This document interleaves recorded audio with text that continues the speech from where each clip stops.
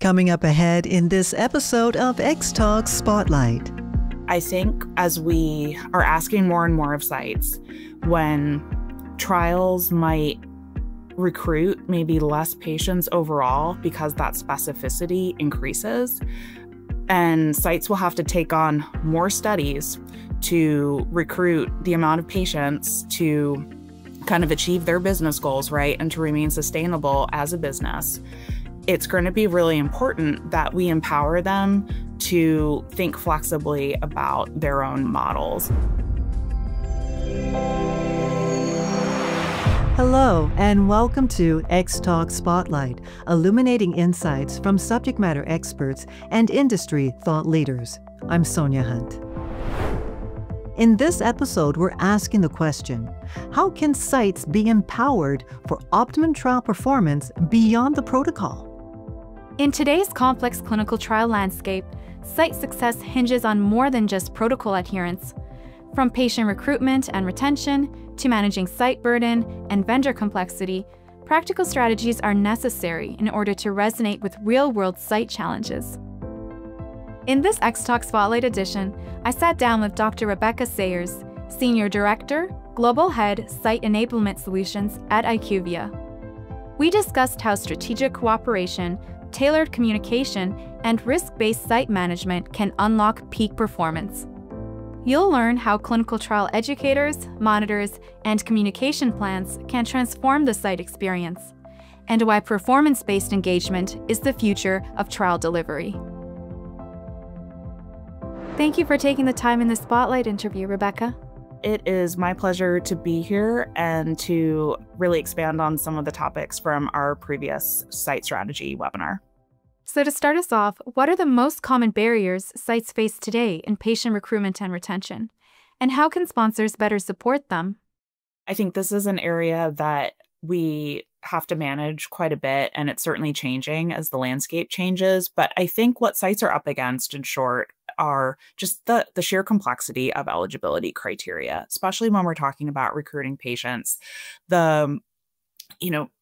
Indications where there's so many requirements about con meds or previous exposure to different classes of medications, specific events the subject has had to experience to be eligible, lab values that might not be standard of care or something that patients have access to or be in the site's records.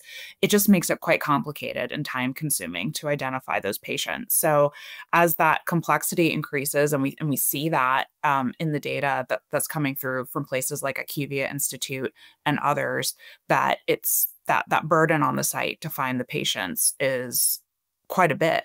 And then on top of that, more and more sponsors are looking for those patients, right? We're talking about indications that are very competitive. There's a high patient recruitment burden on them. So again, it's more time to find the patients. There's less patients available per study. So it makes it quite intense. And so I think that all comes to that time demand that's on the site. And so the more that we can make things simple and straightforward, it's going to make it a lot easier on the sites. And that's certainly something that our sponsors can help do when they're thinking about not just the protocol design, but the conduct of that trial, what vendors they're going to use, the simplicity of those vendors, how much efficiency can sites get, if it's something that they're used to using or something that's got less burden for them to take part of. Any time that we save for the sites is time that they can put back into patient recruitment and accelerating those programs. The retention piece is similar too, as we're looking at studies that are getting longer and longer and safety follow-ups or outcomes endpoints, that time to follow up with the patient, make sure they're in contact with the sites. As these trials get larger and larger, and keeping that patient on gets more and more important, that time investment and that retention is really critical. And so I think, again, the right tools and the right focus on simplicity for the site is something that we really want to make sure that our sponsors are thinking about when they're outlining their kind of overall site engagement strategy and how that's going to contribute to that trial's success. Now, how does a risk-based approach to site communication improve trial efficiency and site satisfaction? I want to go back to what I said about time, right? Time is a non-renewable resource for the site. So anything that we're doing that's clogging the site's time, and we just talked about, the burden on eligibility criteria, looking for patients, the overall simplicity of the trial design and the conduct expectations. The communication that we're putting on sites is also part of that too. When we just have, I don't want to call it a strategy because I don't think it's very strategic, but when we're just blasting the sites with email messages, phone calls, have you done these queries, right? The sites are getting inundated with these kinds of messages, and it gets impossible for them to prioritize. And a lot of times these messages don't have value. It's probably incredibly difficult for them to prioritize across multiple studies that they're working on. So the easier we make that for them is going to be really important. And a major way we can do that is by tailoring that message and being really mindful about when we're contacting them, and using a risk-based approach is a key way to do that. And by that, I mean, on the sponsor side, on the CRO side, really understanding the spectrum of site performance that you have on your study, and knowing that maybe whatever we're talking about, whether it's patient recruitment or data entry, the sites that are doing the best don't need a message that's scolding all of the sites about, oh, get your data in, right? So because when they see that message and they see, oh, that's not applicable for me, they're not going to read it. And so then maybe the next time you send them something that is important, maybe they won't read that either, right? So really making sure that what we tell sites is important to them at that time is really critical and can be really powerful, and having that overall, again, that strategy, that site strategy, align with the overall study goals.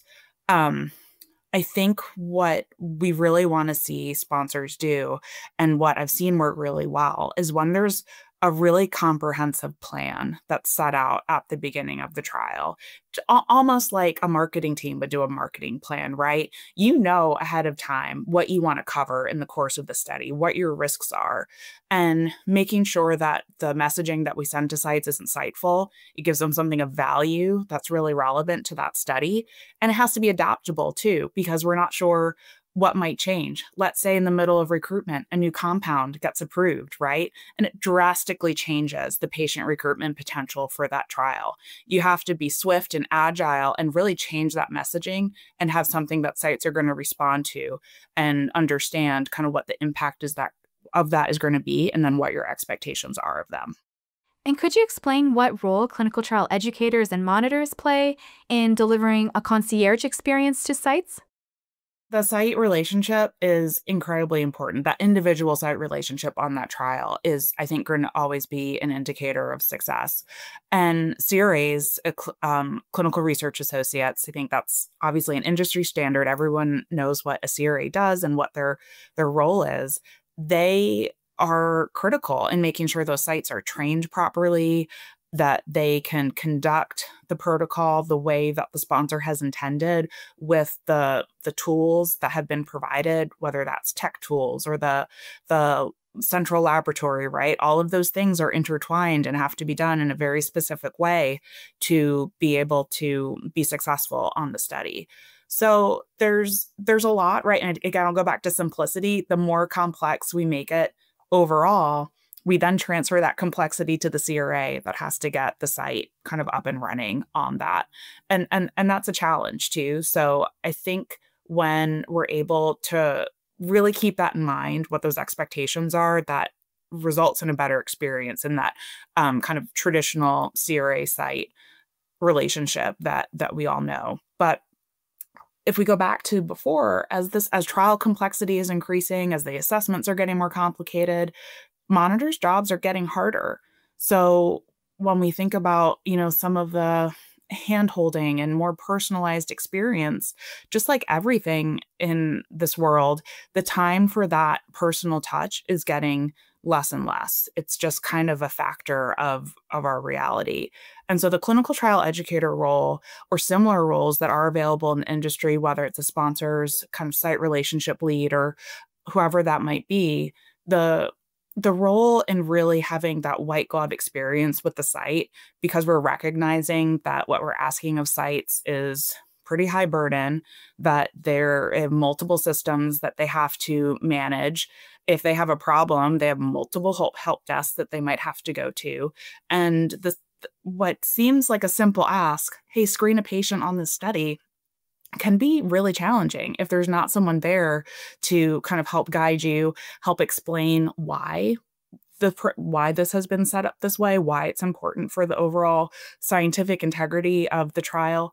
All of those things are really important. And that's where a role like a clinical trial educator is really valuable. I was at SCRS summit last year, and the feedback from some of our sites who had worked with IQVIA as clinical trial educators previously was really great, because sites they need to know why, right? They need to know why something is important, get that sort of extra training on something. And we see that come forward in less protocol deviations, higher engagement with the study, really understanding too, in the event that a protocol amendment comes through, what does that mean, right? And so really having someone that can call you up or come on site and say, hey, here's the changes, here's what you need to know, here's how this is going to change how you recruit patients or this visit or this assessment, and be really clear about that. And then we see that translate into success for the site.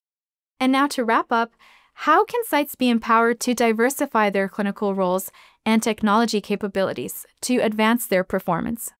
I think this is an area that is something that, all of us are kind of thinking about, right? Like our world collectively does not stay the same, right? Things are dynamic.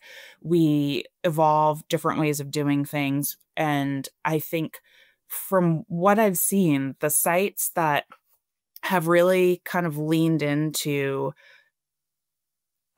a different way of doing things themselves and asking, hey, now that we have this new technology, or this is the trend for this type of protocol or this indication, I'm going to change what I'm doing. I'm going to look at my business model, and I'm going to kind of ask, like, well, if I specialize a role here and have more of these tasks done by this type of person, and then have these types of tasks done by this type of person, I can be more efficient as a site.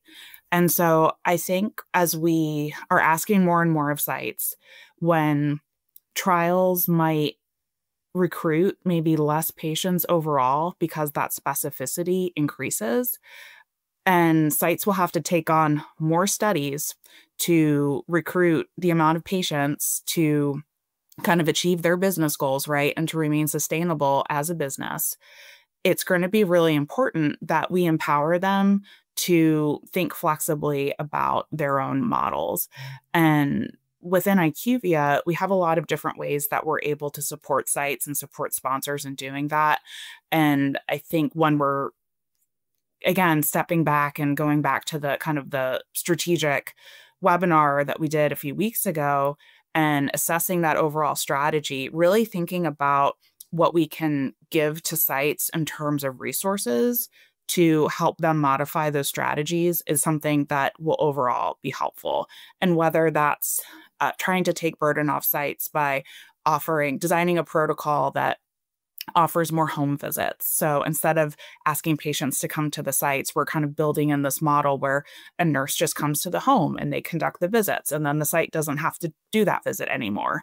If the site's not tying up their nurse or study coordinator on those kinds of visits, they might be able to take on another study, right? And then have more patient recruitment for another area that they don't have a study for. So I think we really want our sponsors to understand that dynamic and help us and partner with us on thinking creatively about how to get different roles and models to sites to help make sites more efficient overall, because I think that's going to benefit the industry overall and really get medicines to patients faster if we start thinking differently. Well, thank you very much, Rebecca, for speaking with us today. We really appreciate your time and insights. You're welcome. This was really a pleasure to be here, and I always enjoy a chance to talk about supporting sites. We look forward to learning more about IQVIA's work to address real-world site challenges. Thank you all for joining us for this Xtalks Spotlight feature. We hope you enjoyed the discussion.